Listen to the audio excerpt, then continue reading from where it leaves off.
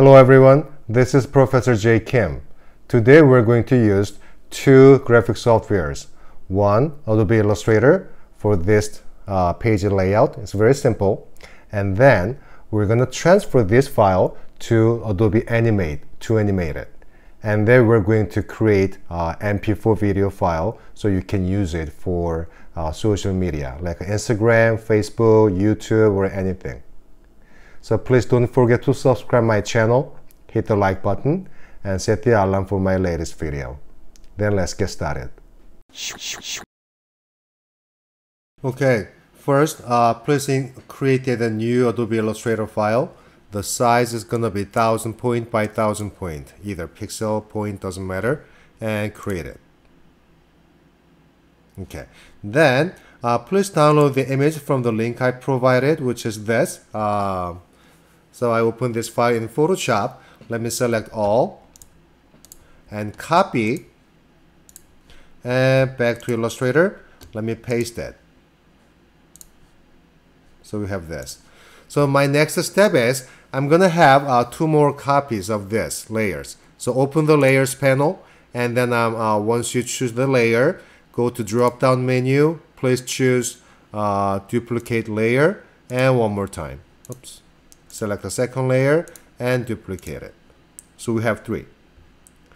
Select the top layer. On top, let's draw one rectangle. Choose your rectangle tool and set your fill color to nothing, stroke color just to black, and draw a rectangle maybe about this size, just like that. Okay, and then switch your tool to a direct selection tool like this, and then place your mouse cursor on the one of this little dot, keep pressing and drag it so we have around it like a pill. And I want to rotate the 45-degree angle. Easiest way is hold down the shift key, approach your mouse cursor to the corner point, you see the band shape, and rotate 45. So with this option you can rotate 45 or 90-degree angle only. Then let me place it somewhere. Oh, let me make sure I'm working on the top layer. Let me place it on top. Okay. On top layer, I'm gonna place it somewhere, maybe here, like that. Okay, and let me make a copy. Option, place your mouse cursor on the border, keep pressing, and drag it, just like that.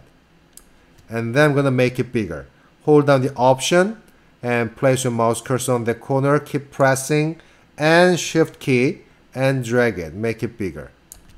I'm gonna place it somewhere there. Let me make it slightly even bigger. Option, keep pressing Shift, about that size, somewhere there. Okay, I'm gonna make another copy. Option, keep pressing and drag it. This time I'm gonna make it smaller. Option, keep pressing, and the Shift key, about that size.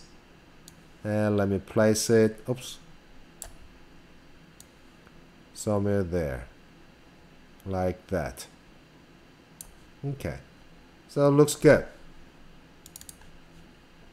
So as you can see, let me open my layers. There are three layers, but all these ovals are located on top layer for now. Select the first oval, this one.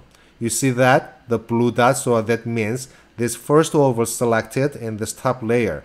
I'm gonna move it to the bottom. So keep pressing on this blue dot and drag it to the bottom layer. Okay, so now this is on the bottom layer. My second one, second oval, drag it to the second layer. Top one is on top anyway. Okay, now hide top two layers. Select the bottom layer, select everything, then object menu, clipping mask, and make it. Now hide the bottom layer, make the second layer visible and select the second layer, select everything, and then object menu, clipping mask, and make it. I'll do the same thing for the top layer. So top layer is visible and then selected, and select everything, object, clipping mask, and make it. Right. So we have all these three. Okay. Now select everything, all three. Then go to Effect menu, Stylize, Drop Shadow. So we can assign, we can give some kind of a depth. This is my option. Normal mode, 100%, and there's two X and Y offset option, and then a blurry option. Okay, just to say okay. All right.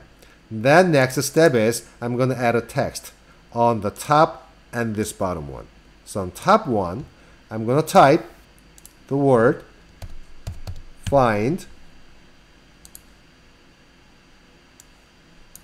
We make it bigger, and then I'm going to choose bolder and heavier typeface, Arial black. Okay, and I want to have my text color to this dark gray. And let me rotate it 45-degree angle by holding down the shift key like we did. I'm going to place this somewhere there. Okay, maybe a little further here. Okay, find, and I'm going to type one more word. Find your style. This time I'm going to use a different typeface, character, something different style. And I'm going to use the same color. Oops, sorry. Same color, dark gray. And let me rotate it 45-degree angle again. I'm going to place it here. I want to make it bigger. That's good. Find your style. Okay. And then I want to have this on this bottom layer as well. So let me choose this option and drag it to somewhere here. But as you can see, open the layers. Still this text is a part of this top layer. So I want to move it to the bottom. Okay. And then let me add here just one more layer on the bottom for the background color. So what I'm going to do is, let me select any layer and let me insert a new layer. I'm going to move it to the very bottom, and then let me choose my rectangle tool and let me draw a square 1000 by 1000 by placing your mouse cursor on top left corner and click. I'm going to set to 1000 by 1000 and okay, same color. So it looks good. Oh, let me move this, find the text a little bit up. Okay, so find your style, find your, let me change the text. Find yourself. Okay, so it looks good. You know what? I want to move down a little bit. Okay. Okay. Now, before we do some more stuff, I want to group each one. So a top with the text and the bottom with the text and then this middle one.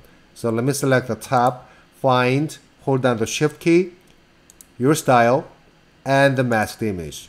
And let me group them. Object, group. I'll do the same thing for the bottom one. Find, yourself, and the image by holding down the shift key and object, group them. Okay, so it looks good. So each layer has each group. Okay, now let me add one more layer on top. I'm going to add here just one little thing.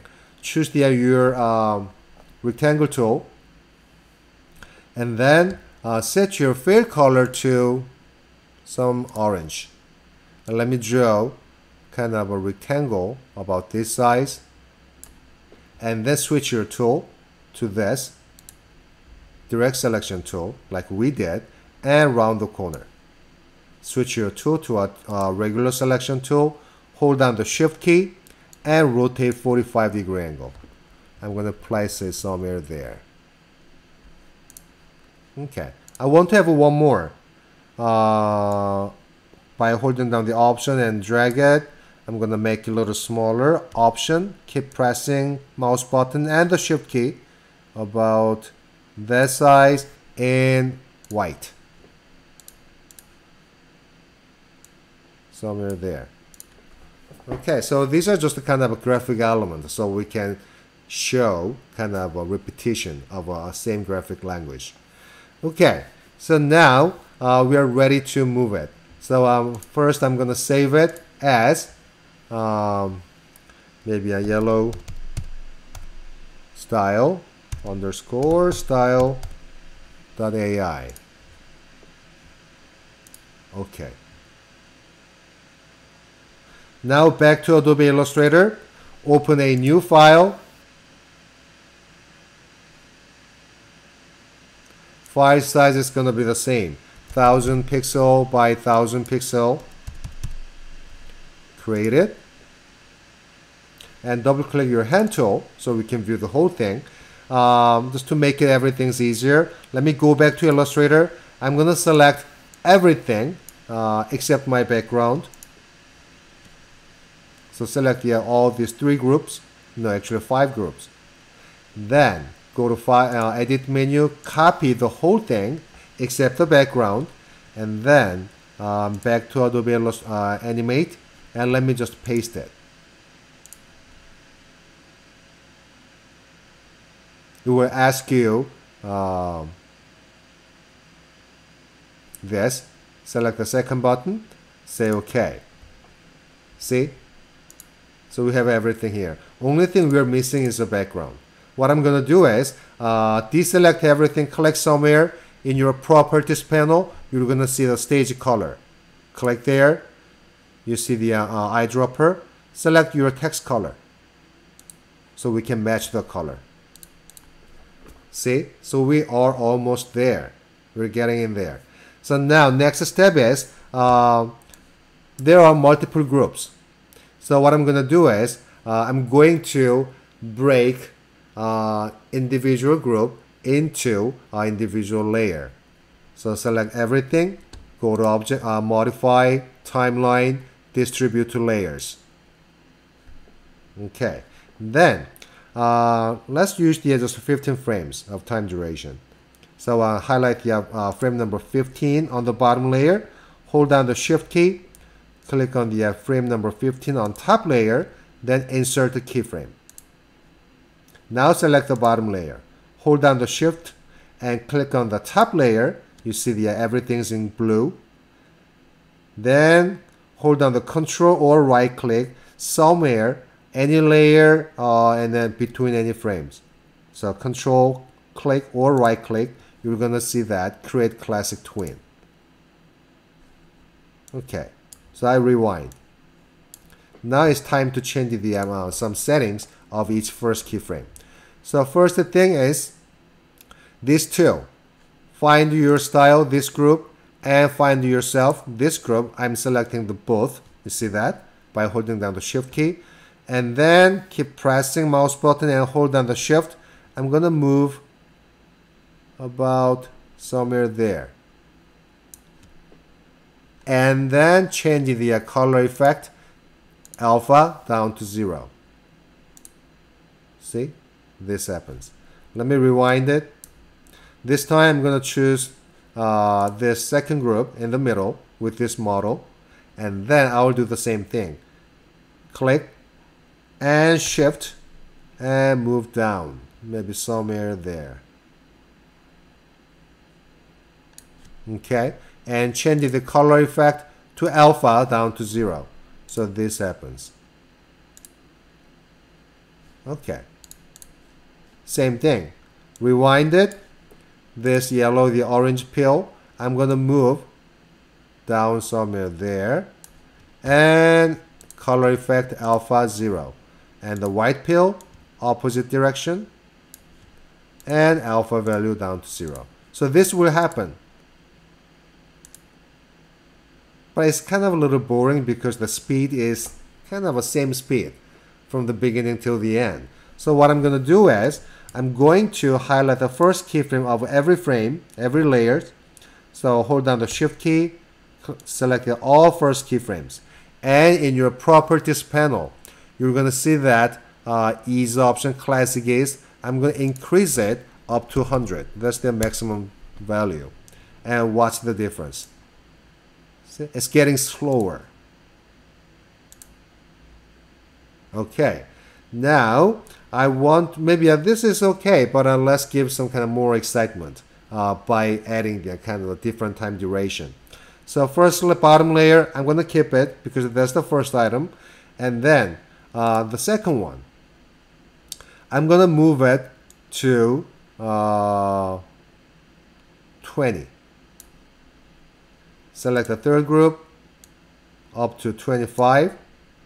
And then these two, top two layers, they may come together like that.